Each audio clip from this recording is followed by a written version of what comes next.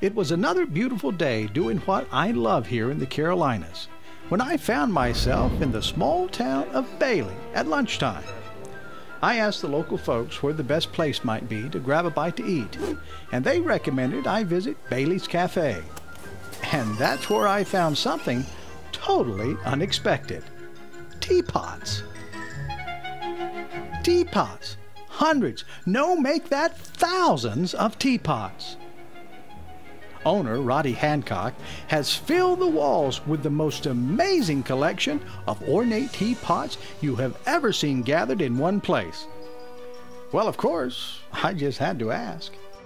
Roddy, how in the world did you start collecting teapots? One yard sale, one teapot, it was over. It was over. This one right here.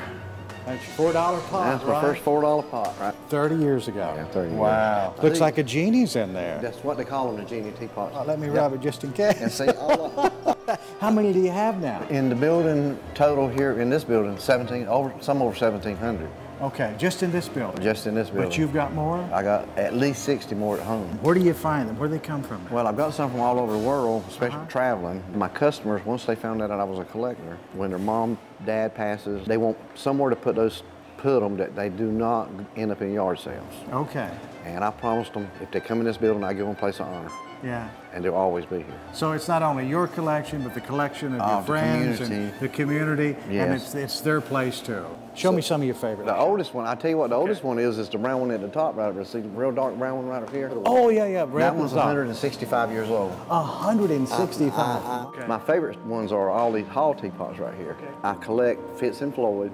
Okay. And Hall, H-A-L-L. This company right here has been in business since 1903. So if you are a collector of teapots, then those names mean something to you. Yes. These are all Fitz and Floyd pieces. Queen Elizabeth, Al Capone, Vincent Van Crow, Attila the Hen, Robin Hood. Oh, these are great. And Calamity Crane. And those are all Fitz and Floyd pieces. So all Fitz and Floyd, so there'll be a mark on the bottom right there, so that's the Hall.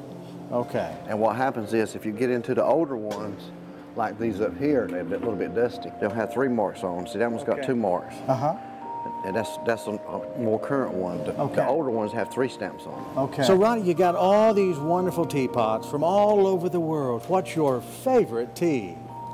I hate to surprise you, but I don't drink this stuff.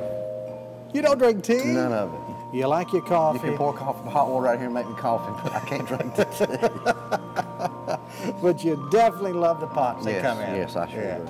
Oh, that's great.